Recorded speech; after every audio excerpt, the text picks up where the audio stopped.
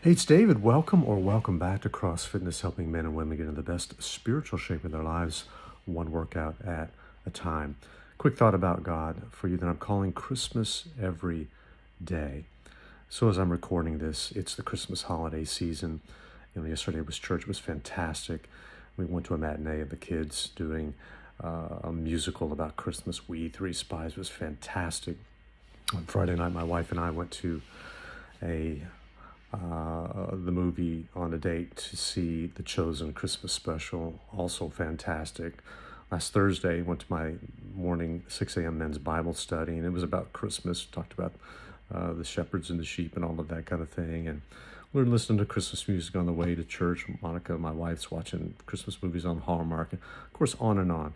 It's beautiful. It's wonderful to hear messages about the coming of Christ and all of that. And so, I'm all for that. I'm all in to that, including, some of the secular stuff. We watched Christmas with the Cranks. I watched Ernest Saves Christmas Saturday night and all that kind of crazy fun.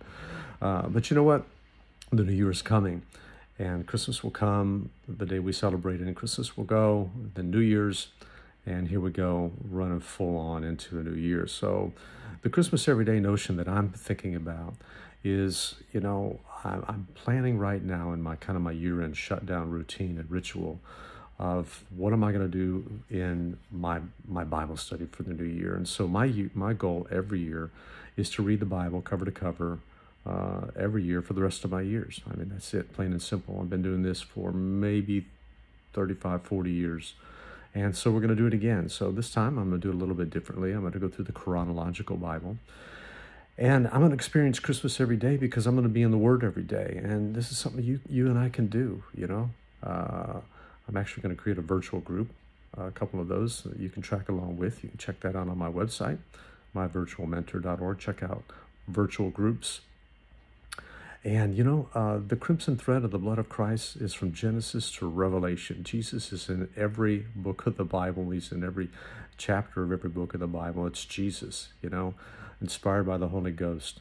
God-breathed scripture. We'll find Jesus in everywhere in the Bible. And that's how I plan on experiencing Christmas every day. A little play on words there, but you get the meaning. And that is to just experience God every day through His Word. That's the way I hear God's voice primarily, is through the Logos, the Word of God. And then the Holy Spirit helps me with the Rhema, the now words that He speaks to me every day of my life. And so I praise God for that. So I pray that you would enjoy Christmas every day, that you'd have a Bible reading plan for the year. And it's never been easier to do that through our devices, right? And let me help you to do that on myvirtualmentor.org. Check that out, myvirtualmentor.org, and just check out virtual groups, and there's so much there to help you to accomplish that goal, okay? So I hope that encourages you a little bit. For now, I'm David, your virtual mentor, reminding you that I'm always for you, never against you. Take care. Have a great day.